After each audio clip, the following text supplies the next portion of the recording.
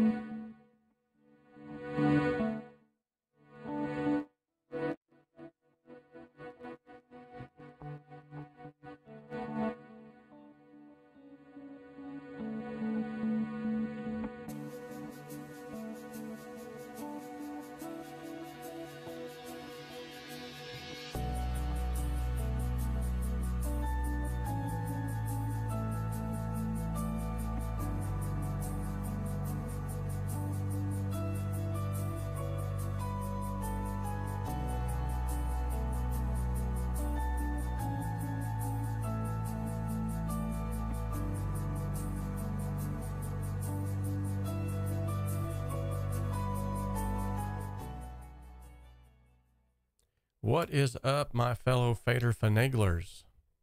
You guys rock. Welcome back to another Sound Advice Saturday. And today we're just going to be doing the same thing that we do every Saturday. We're going to be talking shop, talking audio, and I've actually got some pretty cool things I want to cover today as far as debunking some audio myths that I think need to be addressed.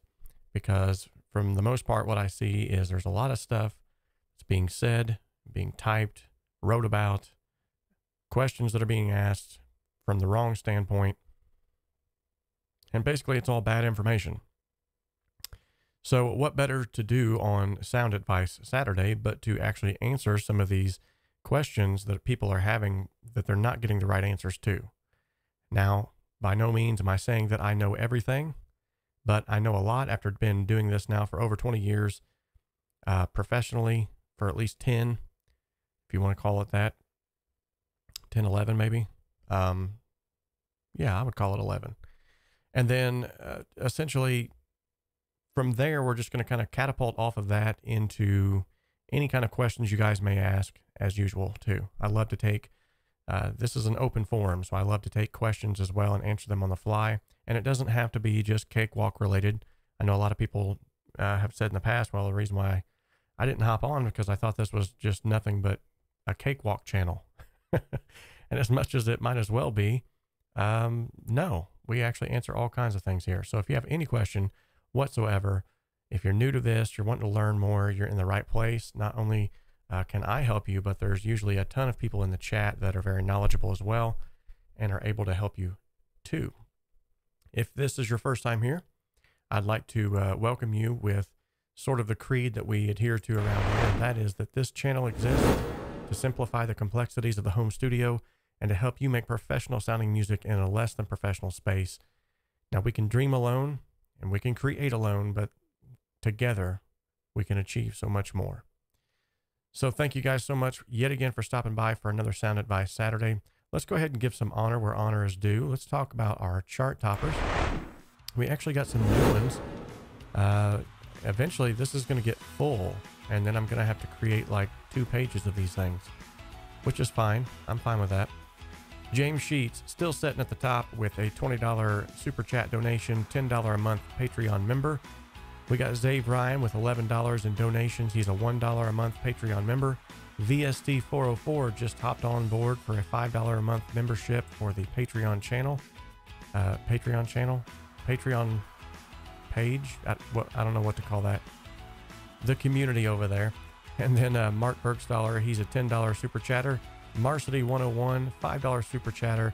And someone who stumbled upon this live stream by accident last time, Silvermane Wesley John, while he was here, got enough value out of it.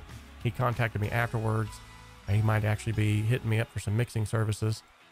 And he said I was elated with the fact that I found you guys. It was a great time there. So he donated $5 in the super chat as well. And that's what it's all about, folks. That's what it's all about. I want to talk a little bit about, just real quickly, give another shout out to Chris Sanders, who was the winner of the Quarantine Song Challenge. And also I'd like to put this out there that if anybody knows how to contact Chris, I think I can get a hold of him maybe through John Lowry. I think they're, I tried to find him on Facebook and I'm just not sure if it's the right account, but he has yet to send me the song that he wants me to mix and master for free for winning that contest. And I'm just kind of, I don't know if maybe he's still trying to get things together, or I just don't want him to forget that he did win that. I think maybe my thought was, well, maybe he came in on the last half of it and didn't know that you actually won something other than recognition. So at any rate, if you know how to get a hold of Chris, or you see him on the interwebs anywhere, send him my way and be like, hey, you got a free mix and master, buddy. Head on over to Home Studio Simplified and get that. The other thing was Michael R had won a, if you all know where Michael R hangs out, he won a mix critique, and I didn't know, he didn't follow up with me to let me know if he wanted me to do a mix critique on the song that he submitted for this challenge, or if he, Remember When, that's the name of it. I was trying to read it on the screen here, but I blurred it out. Remember When was the name of that song. It was a really good song. I didn't know if he wanted me to do the mix critique on that song, or if he was going to send me another song that he wanted me to critique, but I have yet to get that as well. And I don't want anybody to feel like if they win something on the channel, or they're blessed with something that I'm giving away, that they're not going to get it. So I want to make sure I keep it fair and make sure that everybody's getting what's coming to them. So it's good to see some familiar faces in the chat as well. Love to see you all hopping on here. I have posted a link, as you can see in the chat right now, for the 4,000 subscriber giveaway.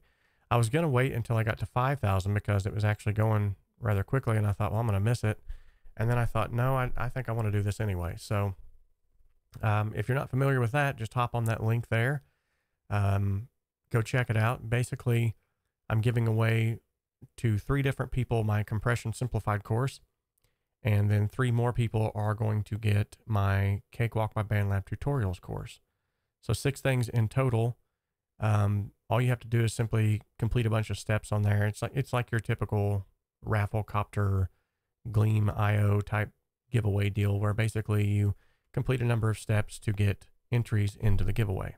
So afterwards, we're going to be doing a 5,000 sub giveaway here before too long, I hope. And I've actually ordered some products for that. So we're going to be giving away some pretty cool stuff for the 5,000 sub. I'm pretty excited about that. I reached out to one of my favorite headphone companies, which make also some great microphones, and they're going to be hooking us up. So I actually got a pretty good deal through one of their discount codes they gave me. They said they liked my idea of giving away one of their products on my channel. So they gave me a 20% off discount code so that I could buy something to give away to you guys. So, and by the way, the money that came from me being able to buy those things to give back came from the super chats. So yet again, it's like all of this just, you know, helping one another out. And so once again, not only can I say thank you for the super chats that have been donated, but eventually you guys are going to say thank you, especially whoever wins those headphones. I'll have to show you a picture of those maybe on the next live stream. But I wanted to get some pretty high-end headphones that I feel comfortable, that I've used before, that I feel comfortable that I could give away and say, hey, these would be great for tracking and for mixing. So yeah, that'll be coming out on the 5,000 sub giveaway. But this one here is just going to be courses that I'm giving away. And the cool thing about this one, that unlike some of the other giveaways that I've seen, is you can actually get up to 10 entries just for sharing it with other people. So the more you share, the closer you get to actually winning yourself too.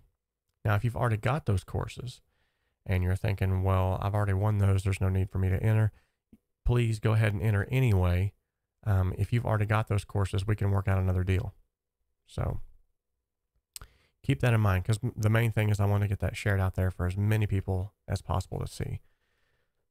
So, of course, as usual, this happens every single stream with the same cup. I'm trying to create consistency here, the same black shirt.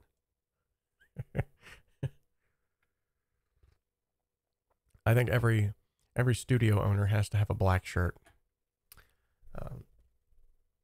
All right, Mark George is hopping in. He's being the first one to ask a question. Good deal.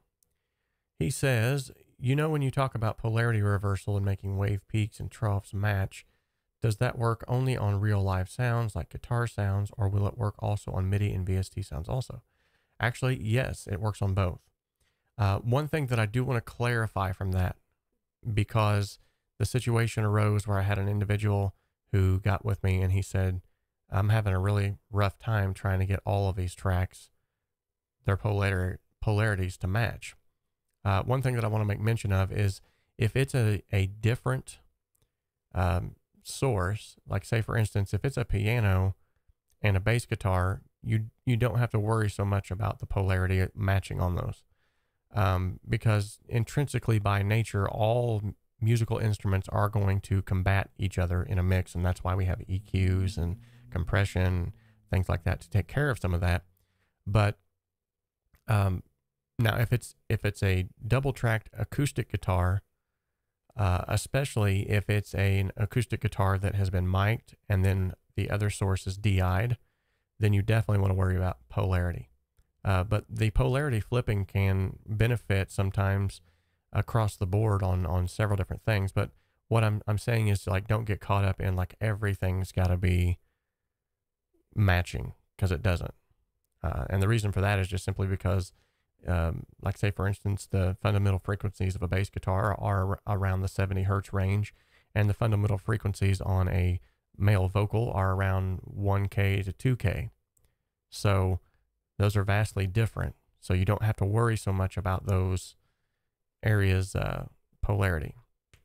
Now, and the main thing where that comes in play too with polarity is when you're using like a figure of 8 microphone, because usually there's a polarity flip there. So one side of it will be on sort of take up one polarity space, I guess, and the other side will take up another. Or for instance,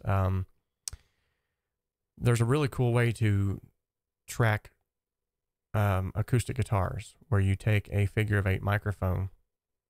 And if you're not sure what that is, I'll go ahead and draw a picture real quick. So all microphones have a polar pattern, right?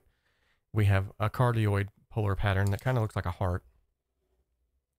And we have an omnidirectional polar pattern that looks like a circle. And then we have like supercardioid that looks like a really pointy heart. But then the figure of 8, I mean, literally, if you can even see that, it's probably hard to see. Yeah, right there. A figure of 8 literally looks like a figure of 8. But what you can do is actually, in that null point of the 8, so the two sides that make up the 8 is predominantly where the microphone will pick up. The middle is like a null point where it still picks up, but not quite as much. So what you can do is in that null point, you can put a small diaphragm condenser like right there in the middle. And essentially, if you record it that way, you can get both the sides and then the middle, and you will have to flip the polarity on that because just the way it works. Intrinsically, you will have to flip the polarity on that to get it to sound stereo like you're wanting it to. Now, one way to cut down on phase issues, which is 9 times out of 10 why you would want to flip your polarity, is because of a phase issue. If you want to deal with that on the front end, one way that you can deal with phase issues before you even have to worry about flipping polarity is to use the 3-to-1 rule. So say for instance, if I am recording a acoustic guitar with 2 microphones, maybe I have one on the sound hole, and then I have one that I'm using for like an ambient or a room type speaker or another small condenser mic. What I want to do then is I want to either one, make sure that the condenser capsules are like identically close together, which is going to help, which may not actually provide a better sound just simply due to the fact that because they're both together, you're basically going to get the same sound. It's just going to be collared from 2 different mics. So you get 2 different collars of the same sound. However, what most people like to do, what I like to do is I like to put a microphone just over the shoulder pointing down past the ear of the guitarist, which sort of lets that microphone hear what the guitarist is hearing. And then I like to point one about 12 inches away from the fretboard at the 12th fret, something about the number 12 there. But in order to keep the phase cohesion, the 3-to-1 rule says for every microphone that you add to it, you have to have it within a 3-foot space to keep your phase alignments. So the one that's over the shoulder, I will literally take out a tape measure and measure from the condenser capsule of one to the capsule of the other at exactly 3 feet. Now, is it going to be perfect? No, but 9 times out of 10, it will yield a lot better results, and you won't have to worry so much about polarity issues. See what happens when you ask a question on here? I go off on like a tangent for ever. And so I hope I answered your question, Mark. Which actually brings me to a good point, because one of the things that I wanted to talk about today for Sound Advice Saturday was debunking some of these audio myths. I won't have time to get to all of them that I want to talk about. But one thing that I do want to especially get to is a question that I've had quite frequently. And excuse me, by the way, for clearing my throat in the mic. I had someone ask me the other day through social media the need for higher sample rates.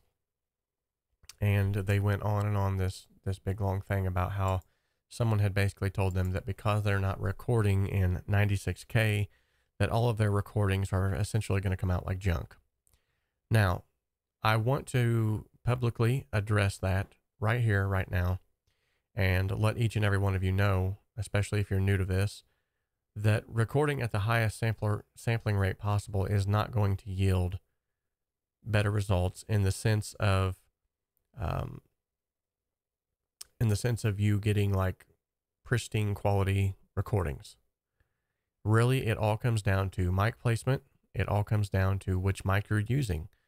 And that doesn't mean like how expensive the mic is, but that just means, are you using the right mic for that application? And then it also comes down to just general knowledge from our past. You know, we can learn a lot from the past.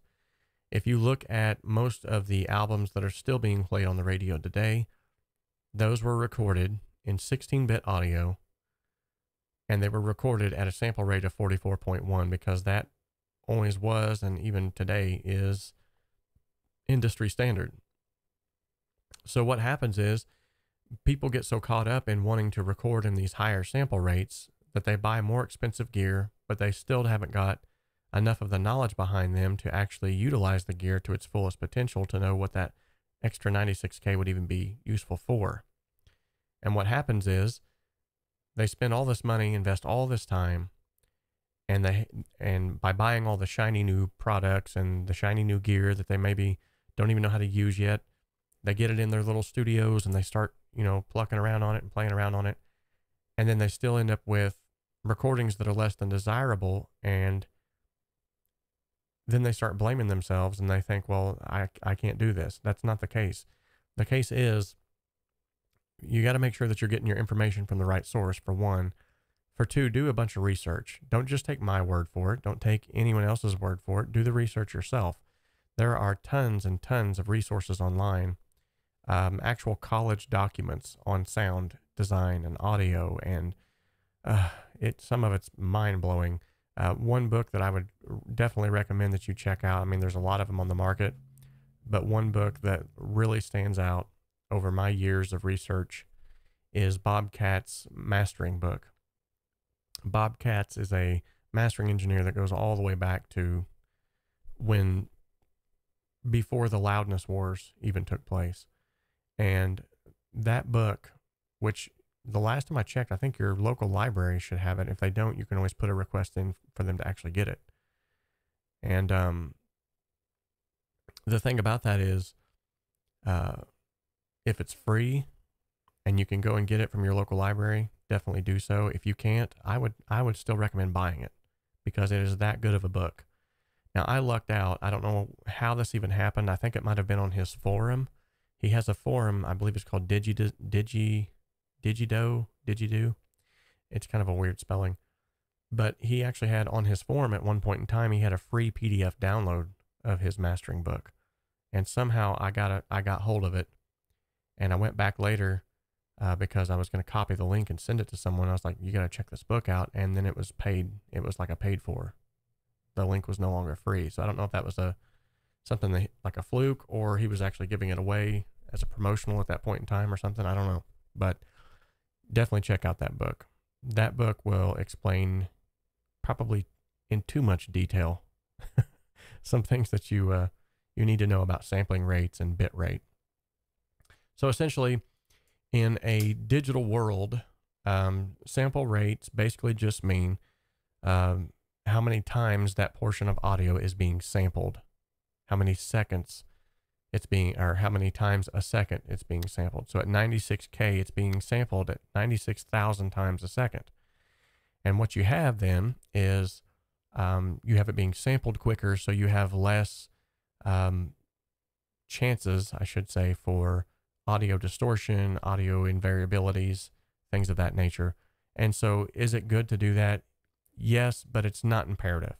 So here's my thought on it. If the music that's still being played on the radio was recorded at 16-bit 44.1 and it sounds amazing and it's still being played on the radio, to me that's good enough.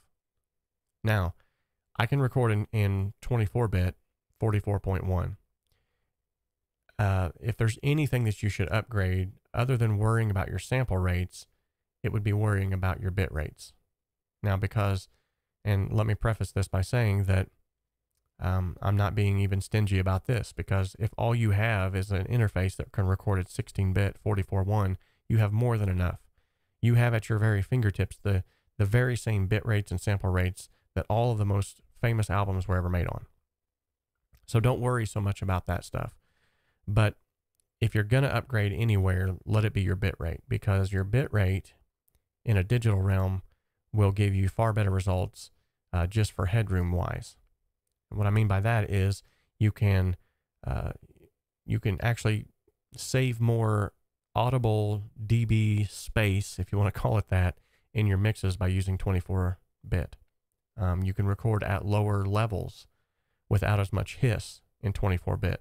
So there's a lot of things that come into play with that why that would be a better area to go through. So for today's first debunking of the audio myth, for today's first sound advice, here's some sound advice for you.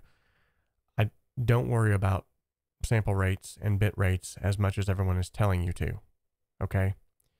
The main thing is that you hone your skills right now on the equipment that you have, and you get as knowledgeable and as good with the equipment that you currently have, and that you release as much material as you possibly can. Not just record it and not just mix it, but release it. And there's a reason why it's called a release, because literally you learn from those experiences, you gain the knowledge, and then you literally release it for the world to hear it. And when you release it, you let it go. You say, okay, I've learned from that experience, I've gained some knowledge, but it's gone. Now I'm moving on to the next thing. And every time that you do that, every time that you build up enough confidence to say, this sounds good enough for what I can do right now, I'm releasing it. Through that release, you actually gain this confidence in your skills. And you're probably thinking, well, what if I release it and it sounds like trash, and then I go back years later? That's even better. And what I mean by that is I've got stuff still here saved on my computer that was like some of the first things I've ever done on Cakewalk. And I can go back to those. I'm definitely not releasing those, but I can go back to those at any given time as a benchmark. If I ever doubt my skills, or if I ever am told, I just got into a conversation not too long ago. I had an individual that told me basically that I stunk at doing what I'm doing. And I took it with a grain of salt, considering the source. But at the same time, during times like that, I can go back to that mix that I first did and go, I'm not all that bad. Listen to how it was and to how it is now. So by releasing things, by completing a large body of work, doing as much as you can possibly, you're going to learn tons from that. And you're going to learn more from that than you would even from manuals or from Bobcat's mastering book. You'll learn the technical knowledge from Bob, but you'll learn the hands-on, physical, head knowledge, heart knowledge from the actual doing of a thing. So that's the first audio myth that I want to debunk today. Don't worry so much about sample rates and bit rates. I see it all the time on these forums and the Facebook groups, and everybody gets jumping in there and they're like, dude, you don't have enough. Your equipment isn't expensive enough. Your space isn't good enough. And what happens is you get all of these people that are barking up different trees saying, you got to have this and you have to have that and you have to, and they're not making any music themselves because they're too busy hopping on forums telling everybody what they need to have. And 9 times out of 10, I know I'm on a soapbox here, but I'm going to keep going with this. 9 times out of 10, what I have seen as well is the individuals that are the most staunchest defenders of high-end gear, and that's the only way to get great music. If you go and you look at their websites or anything like that, they have nothing to show for it. So then if you start poking around and you're like, okay, obviously, you know, from what you told me, you've done a lot of this. So yeah, you know a lot. So can I see some of your work? I'd love to see some of your work. And I've asked people this who have been very staunch with me and adamant about telling me that some of the things, because a lot of things that I say are very polarizing. For instance, plugin companies don't want to hear people like me say that you can have a great mix with stock plugins.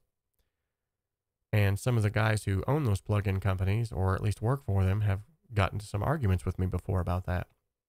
But they can't prove me wrong. But what I'm kind of going out on a limb here to say is, most of the time, those people that are putting that out there the most aren't even doing it themselves. So don't worry too much about what people are telling you that you can and cannot do. The fact is, there are $1 million records being made right now on GarageBand. There are tons of, I can think of tons of records that were made in little itty bitty basements and places that just seemed completely undesirable. Some of the greatest guitar effects and mixing effects that we have today, those were all done on accident. There's studio stories all around about how that, you know, John Lennon accidentally bumped into the tape machine and caused that tape delay or the tape stop effect, and how that individuals on accident had hooked something up the wrong way and came up with phasing, a phaser pedal. I mean, there's so many things that you cannot quantify music. And I've said this time and time again. Yes, there are many ways that are pretty much cut and dry, not clipping, you know, putting a pop filter in front of a microphone if you have a singer. Some of that stuff, I mean, that's pretty cut and dry. You know to do that. That's just general knowledge. But the other stuff, like you have to record through a Neve console with $1 million Manly tubes compressor to get a great sounding vocal. No, you don't. You can do it with a DI source and a bunch of stock plugins. I mean, for crying out loud, people. Anyway, Captain McGravy. Hey, nice to have you here, buddy. I think it's the first time I've seen you here, unless I just don't recognize the name. He says Sublime's Robin the Hood was done on a 4-track, and I wouldn't want it any other way. Exactly. That's exactly what I'm talking about. People get so caught up in the gear, and they think that the gear is going to save them. The gear is going to make them have the best record ever. The gear is going to make their guitar tracks jump out of the speakers and sound like $1 million. The gear does help to a certain extent, but the gear is just simply a tool. And it's I've said this time and time again as well, but you can put a hammer in the hand of any Joe on the street and they can drive a nail into a board. But if you put a hammer into a hand of a trained carpenter, they can build you a ton of things because they have a knowledge of the tool. And all of the stuff in the audio world, they're essentially just tools. A DAW is just a tool.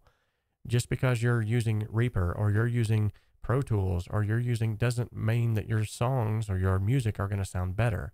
It just means you're using a different tool.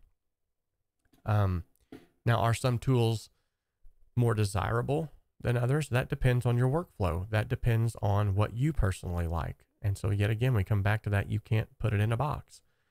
When you get into the plug-in sphere of things, you got individuals who are diehard about certain plug-in brands, and that's fine. But I can 9 times out of 10 find a free plugin that will do the same thing. Sometimes even better. So, all right, that's the first audio myth that I wanted to debunk today. You guys have any questions whatsoever, just go ahead and throw that in the chat and we will check that out. I'll be happy to answer any questions. Okay, so I've already covered that. I've already covered 24-bit recordings, kind of skimmed the surface of that. So the next one that I want to cover is this whole stereo idea. Now, this is not in the sense of the widening plugins that I just debunked not too long ago, which I caught a lot of flack for that one too. But yet again, there was one individual who actually, I'd love to show you his email, but I wouldn't do that to him. That would be rude. But he wrote me an email and he said, so what about all these guys using these stereo widening plugins that are making $1 million records, and they're doing this and they're telling me that they're fattening their tracks up, and in the midpoint of his sentence, he literally stopped himself in midpoint of the sentence in the email, and he goes, oh, well, I guess I just answered my own question. Never mind. Great video. Cheers. I was like, and the point that he was getting at was, well, these guys are using them. And he answered his own question in the sense of saying he remembered back and remembered, wait a minute, they're not using them across the entire mix.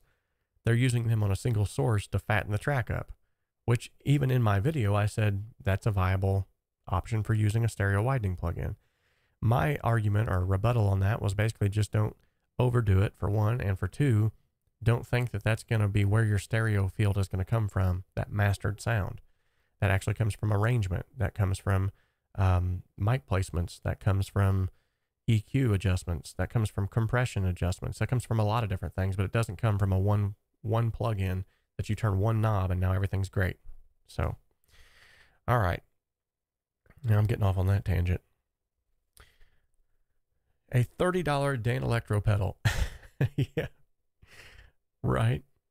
Actually, Dan Electro has some pretty cool stuff. I actually had, which one was that called? The Fab Distortion. And when you dialed it down to a lower setting, it was a really sweet little, like, thickener. I loved it. Wish I never got rid of that. You know, I was just thinking about that the other day. There's like a long list of things that I keep telling myself over and over. I wish I'd have never got rid of that. Well, you can't undo the past, but you can definitely learn from it. And I have. I'm going to quit selling everything and just start giving it away.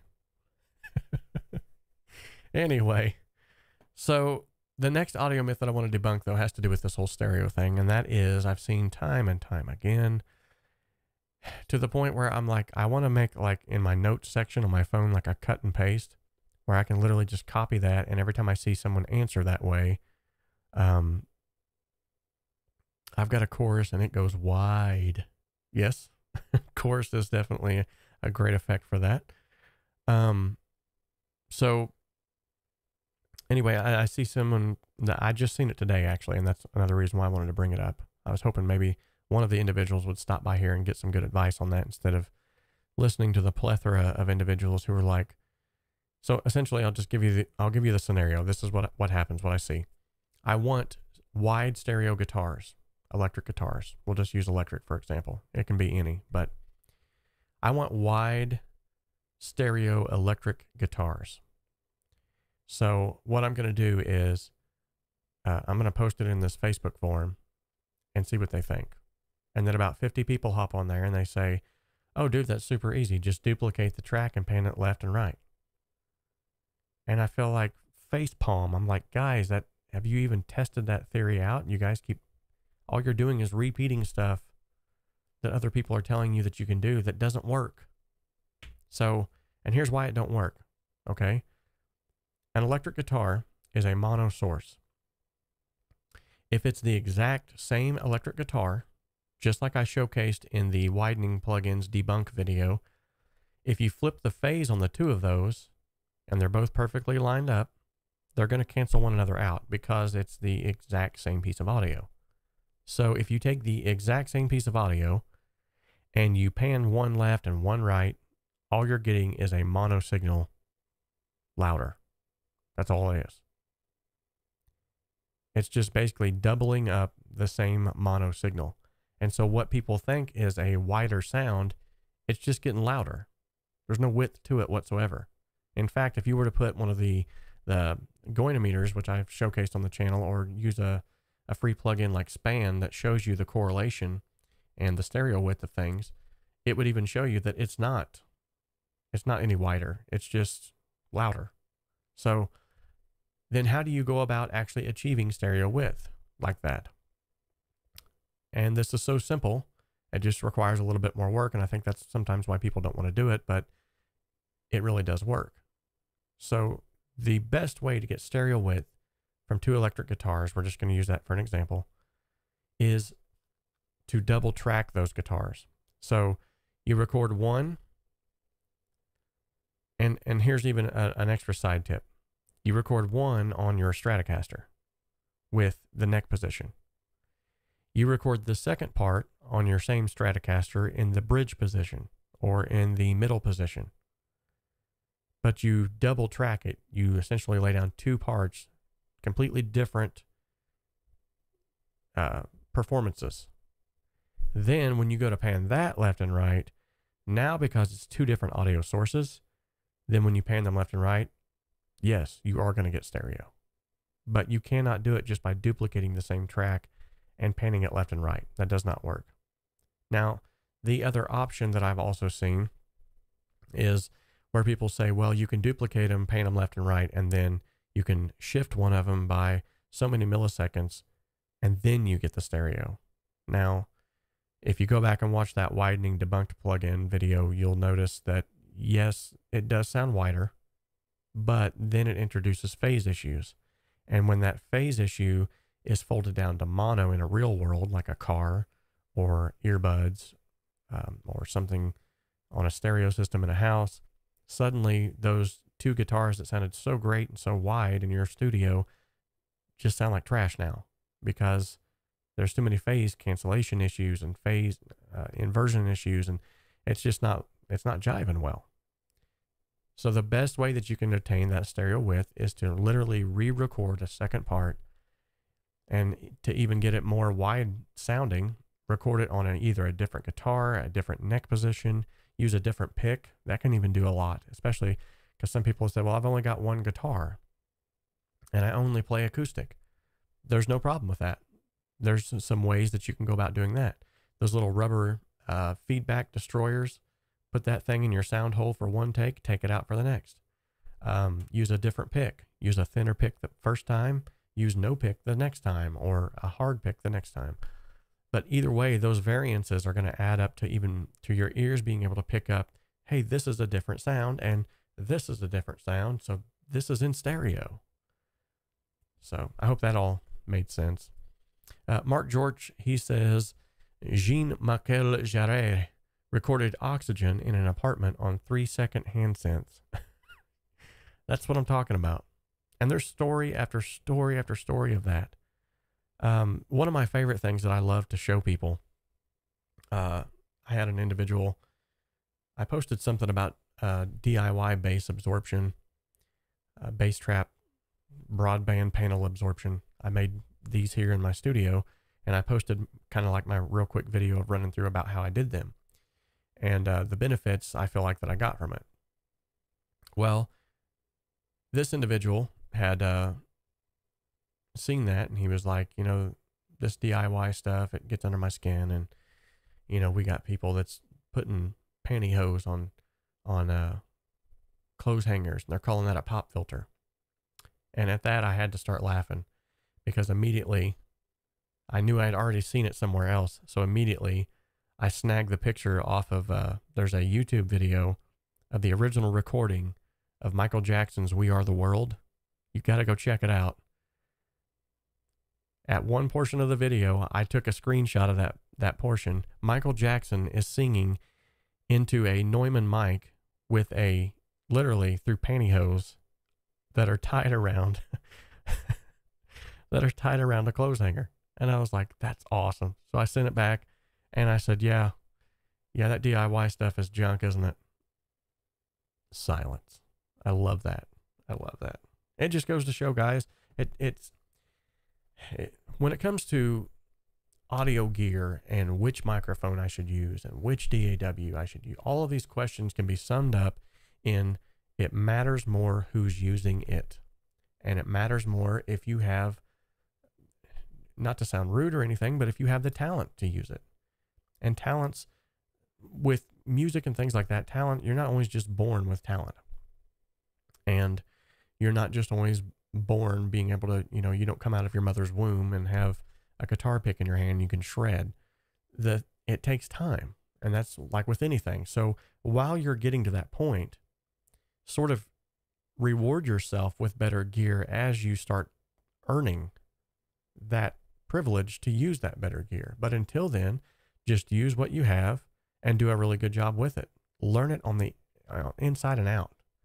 And the more that you improve the person, the more that you improve your own talent and skill, then it's going to pay off later when you get that more expensive gear, because you're going to actually put it to proper use instead of, I can't remember the man's name right now, and I wouldn't say it anyway. I don't want to embarrass anybody, but there was someone on one of the forums that I'm a part of that posted a picture. He said, "I'm brand new to mixing and mastering. I want your help." He was just broadly putting it out there for anyone to help him. And I thought, oh, that's really humbling, you know, that someone would get on there, and that's cool. That's a teachable person.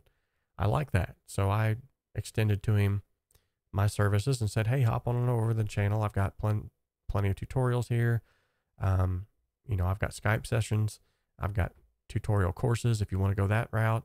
But even if for free, you can come over here and ask questions at any time, and I'll do my best to help you out.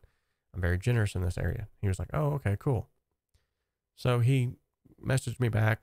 We talked a little bit, and I said, so what kind of gear are you currently using? Not to ask him like in gear snobbery manner, like what kind of gear are you using? Because that's probably why you're not getting the $1 million recordings. Okay. No, I was wanting to know, like, is there any way maybe I could help him with gear choices? Because he was wanting to record a specific type of music. I thought, well, maybe it would help him by turning him on to some gear that would help him in that area. So he sends me a photo back through Messenger, and I am not kidding. It looked like this dude had been in the recording business for 40 years. I sent him a message back almost immediately, and I said, you're joking, right? And he said, no, why? What do you mean? Is it bad? I was like, no, your space looks amazing. I mean, he had a vintage, I don't know if it was a Neve, but he had a vintage console. He had a tape deck. He had a full Pro Tools HD rig. He had, I mean, on and on it went. All of this, I mean, it was probably anywhere from $50,000 to $60,000 at least worth of material there, and had just started. And I got back with him and I said, man, do you even know how to, I said, I'm not trying to sound rude, but do you know how to use any of that? And he said, well, no, that's why I'm reaching out to people.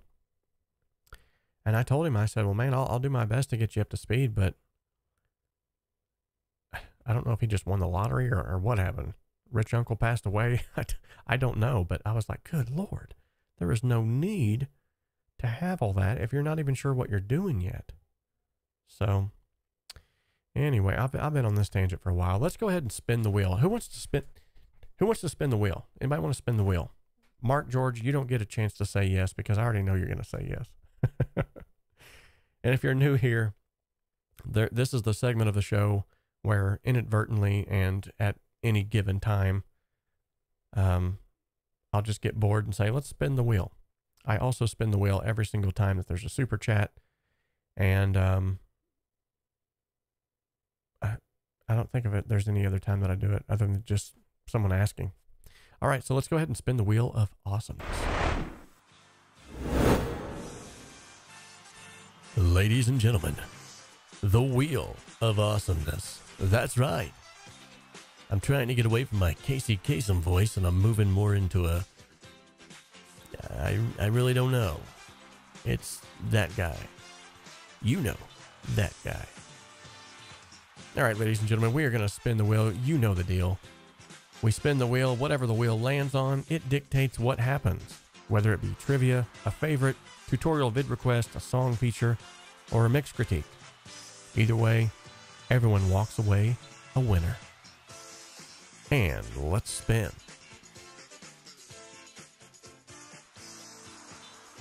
Nice. tutorial video request. Good deal.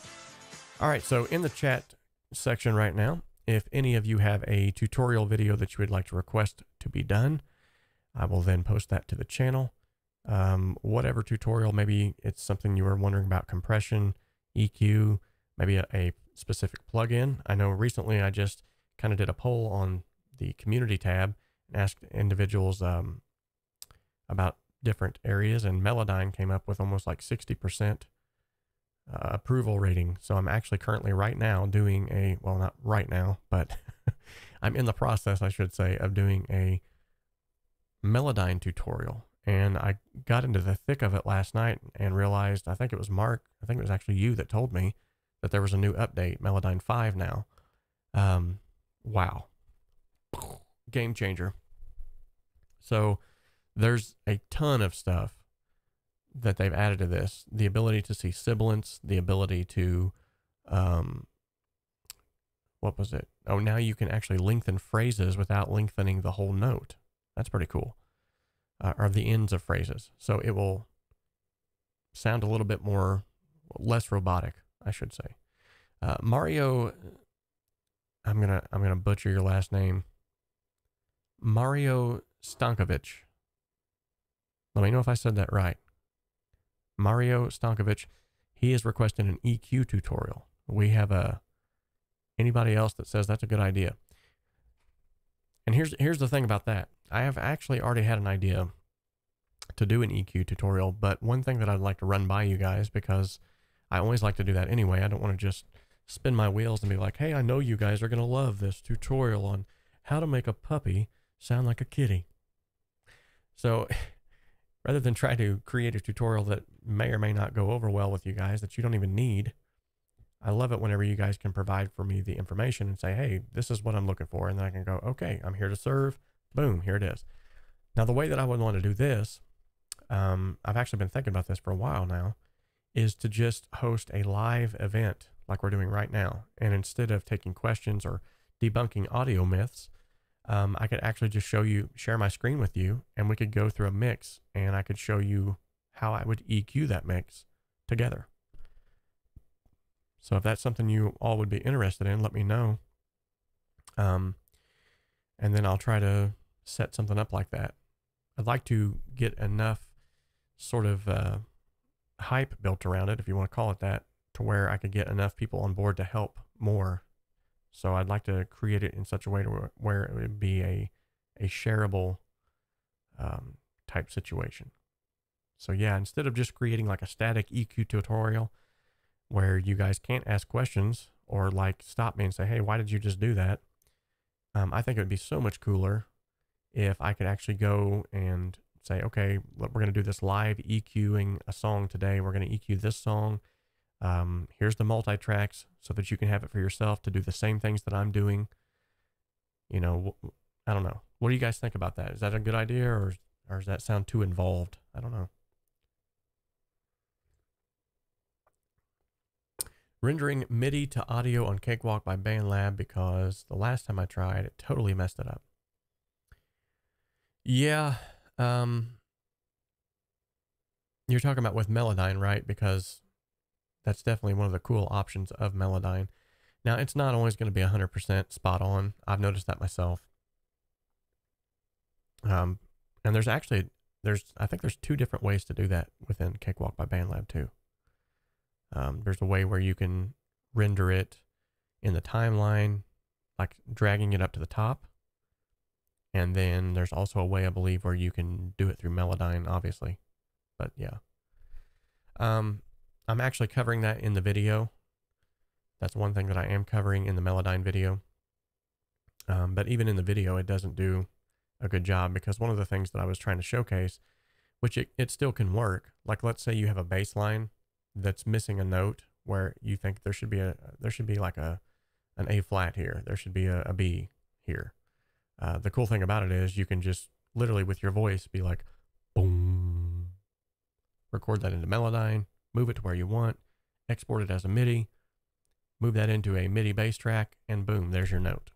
So Now that's worst case scenario. Obviously, best case scenario is just to have the person re-record it or to get a better sample yourself. So, all right. Mario says that's a great idea. Well, he says it's a good idea, not a great. Don't want to overemphasize there, Mario. Yes, we will do that then. So, why? Because Mario thinks it's a good idea. That's why we're doing it. And Mario, I want you to remember, you're good enough, you're smart enough, and doggone it, people like you. And because you've said it's a good idea, I think it's a good idea. So yeah, we're going to do it. I've been wanting to do it anyway, honestly. I just think it'd be cool to, that way you have live interaction. You got people that can actually stop you. Of course, there's a little bit of a lag. I mean, there's like a 32 second lag from the chat section to whatever I'm saying or doing right now. But it would still be enough time for you to say, hey, I was wondering, could you back up and show why you just EQ'd the bass guitar that way? You know, that would be a lot more beneficial to everyone involved, I think, rather than just putting a static tutorial out there and saying, here's how you EQ a mix, you know, and then you would basically have to sit there and watch me ramble instead of going, whoa, whoa, whoa, whoa, stop, buddy. Why'd you do that? So, and what are the benefits of learning good EQ? Well, we just talked about one of the benefits is getting good stereo width, obviously balanced mixes that are full of clarity, removing low end and mud. Zave, what is up, Zave? Nice to have you on here. Hey, and he comes packing a question too. Good deal. Or no, I think he's given an answer. Mark, if you freeze the MIDI track, it basically turns into an audio track and just keep it super safe. Drag the waveform into a new empty audio track. Zave, that is genius, man.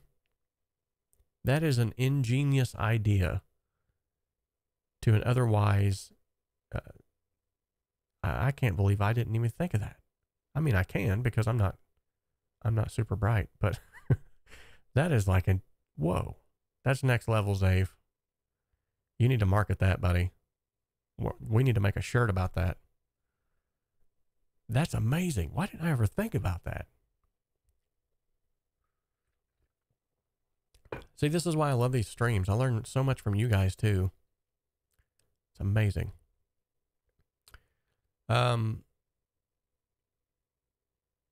Seemed like I seen a question up here that I missed. Maybe not. Oh no, we were still going on about the audio thing. So, all right. Well, it appears that one of the things that we were just talking about was the EQ and how that it can benefit in several different ways. Let me show you one way, by the way, that EQ will help dramatically. Now, we just looked at this together the last live stream, but I want to showcase this again just to show you how much EQ can help. And for those of you that know the caveat and the crescendo moment to this, you're going to have to bear with me because I think it's pretty cool. So let's go over to the desktop real quick. Maybe. Where did I do it? Yeah, there it is. Boom. Hey, I'm at the desktop. How's it going? All right. So I'm in a mood today. I'm like in some rare form. I don't know. All right. So this is not to degrade or put down anything about James's mix. To be honest, when he sent it to me, it sounded really good, just the way that it was. But let me show you what proper EQ technique can do. So this is James's mix, and hopefully it comes through.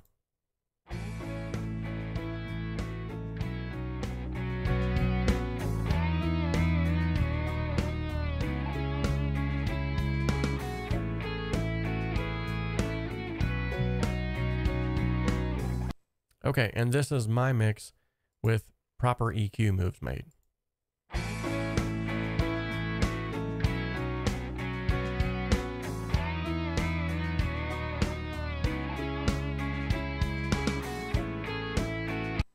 Yet again, just simple EQ moves. And here is the crescendo moment. I love this part. James's mix had about 15 to 20 plugins on it. My mix had none. Yes, I said that. Now, apart from obviously the EQ, but literally I removed everything off the Pro channel. Every plugin was removed off of the tracks, And the only thing that I used on the Pro channel, apart from all of the other things that I removed, is the one thing you can't remove, which is the EQ. And literally went through there within 30 minutes on a Skype call with him and said, okay, we're going to take your mix from here to here in 30 minutes, just using EQ and faders. Got it to sound like that. Clarity, punch, sounds great. And that's before we've even sweetened it up. We've done no reverb, delays, cool stuff like that. That's just that. So that's what proper EQing can do for you. So hopefully we might even, with James' permission, we might even just use his song. That would be cool. I have to say that it was easy to do that just simply because James sent me a mix that was just really well done as well. So,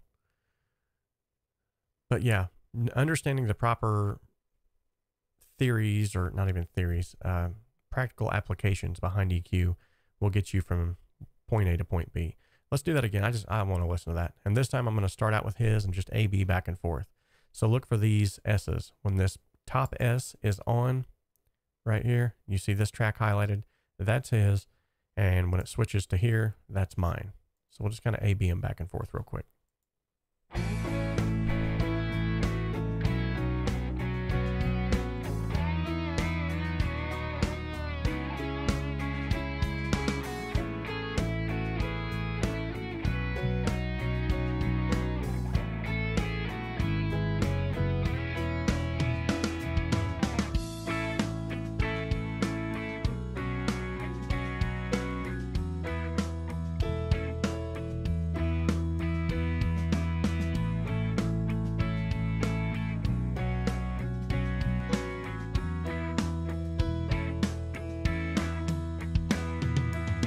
So here's the thing that I love about that.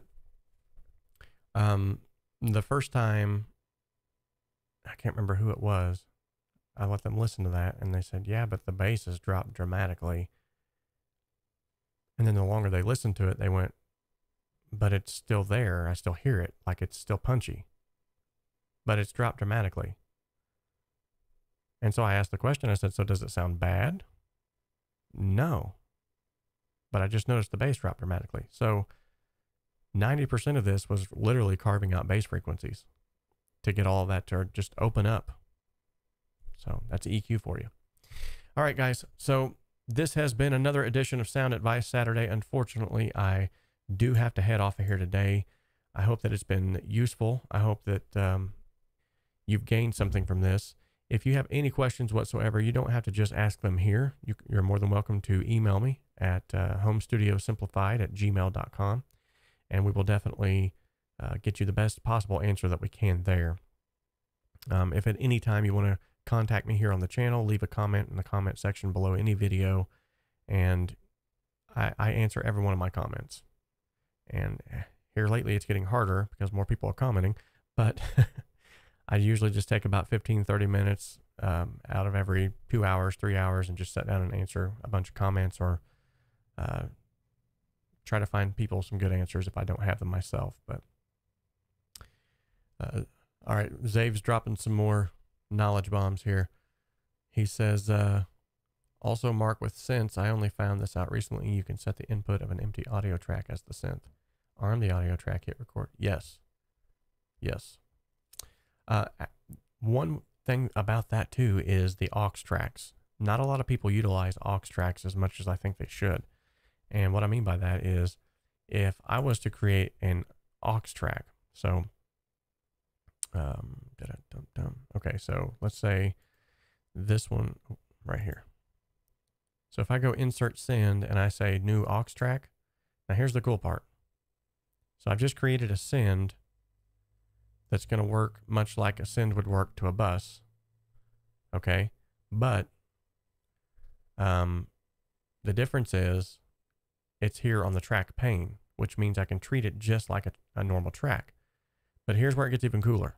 Okay. I know I keep saying that, but it does. It gets even cooler. Now I can create a send, insert a send to that same aux track.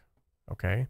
Now, if I wanted to, I could send all of my tracks to that one aux track and create a submix. So I could create a mix within a mix and say, okay, this is my mix without drums. This is my mix without bass guitar. This is my mix without vocals.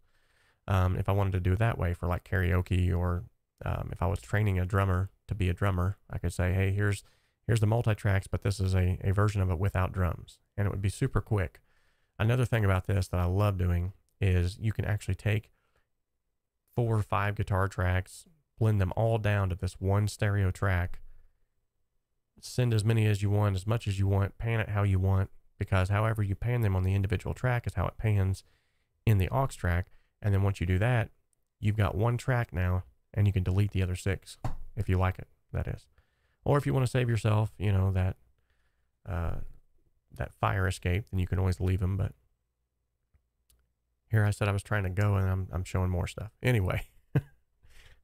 And you couldn't even see it because my mug's in the way. Hold on, there it is. There's the aux track I was talking about. So you can create sends from various different tracks to go to this aux track and essentially use it like a bus, but on your track pane. You can do the same thing that you would with normal tracks here instead of having to go to a separate screen, or not to mention it's really handy, especially if you have what I love doing with is a DI bass and a bass amp recording. Just blend them together on the same track and do away with the other 2. So, all right, guys, thank you all so much. Yes, that does save CPU as well. I keep trying to go, and then I keep throwing in more nuggets here. All right, guys. Well, anyway, thank you so much for hopping on the stream today. I want to give some shout outs real quick. These are all the individuals who have either subscribed or super chatted within the last few days. You all know who you are. You lovely people. Love each and every one of my subscribers. And I mean that from the bottom of my heart. That's not just something that I say. It's not just a YouTube terminology. I really do care for each one of you. And that's why I take the time to do what I do. And that's why I take the time to answer your questions and answer every single comment, because I know how it was whenever I first started out. I had nobody was willing to help, and I eventually found a couple of people online that I clung to that did actually reach out and help me a little, but I wanted to be what I never had when I was first getting started in this. And now that I have enough knowledge under my belt that I can actually get things to sounding like they should, I thought, well, this would be a good opportunity for me to start putting myself out there and giving of myself more, because it's the law of sowing and reaping. I've seen it time and time again in my life. When you give, it shall be given unto you. And when you sow good seeds of helpfulness and seeds of kindness, and when I tell you guys that I love each and every one of you, I mean that. And it's okay, by the way, for another man to tell another man that they love them. If it's in the right sense, you know. There's nothing wrong with affection. There's nothing wrong with being a sensitive person. In fact, most musicians are sensitive. And that's just part of who I am anyway. I've always been like that. I'm the kind of guy that I find some good friends, and before they leave my presence, I say, hey, man, just want to let you know I love you. Love you, man. I get some weird looks, but that's okay. At any rate, thank you all so much. Thank you everyone who has subscribed, who has super chatted, who has helped along the way. James is on here. Thank you so much, James, for stepping up, as well as Zave, and becoming a Patreon member. I know that during times like this, it's really hard, especially to give of your finances. And I want to let you know that I do not take it lightly. And I not only do I appreciate it, but I want to use that as well to give back in some way, shape, or form. And so if you're just hopping on and you wasn't here for the first half of this, during the 5,000 subscriber giveaway, I'm actually using the super chat donations to purchase the prize for that giveaway. So you guys are actually helping to give back as well. So until next time, guys, it's been a really great live stream. Loved having each and every one of you on here, and I'm looking forward to the next one. So the next one, we'll try to schedule the EQ tutorial, if you want to call it that, where basically I can try to build it up and let you guys know way ahead in advance, like this is the day that we're doing it, so you can kind of block out the scheduling. And then, man, I've got trains going on. I've got my wife's opening the door. I've got Man, this is so distracting. Okay, so at any rate, we will be doing that soon, thanks to your guys' suggestions. And remember, anything that you guys suggest, if it's within my power to do to help you, I will try to do my best to do so. So until next time, guys, remember that this channel exists to simplify the complexities of the home studio and to help you make professional sounding music in a less than professional space. You all know we can dream alone and we can create alone, but together we can achieve so much more. God bless each and every one of you.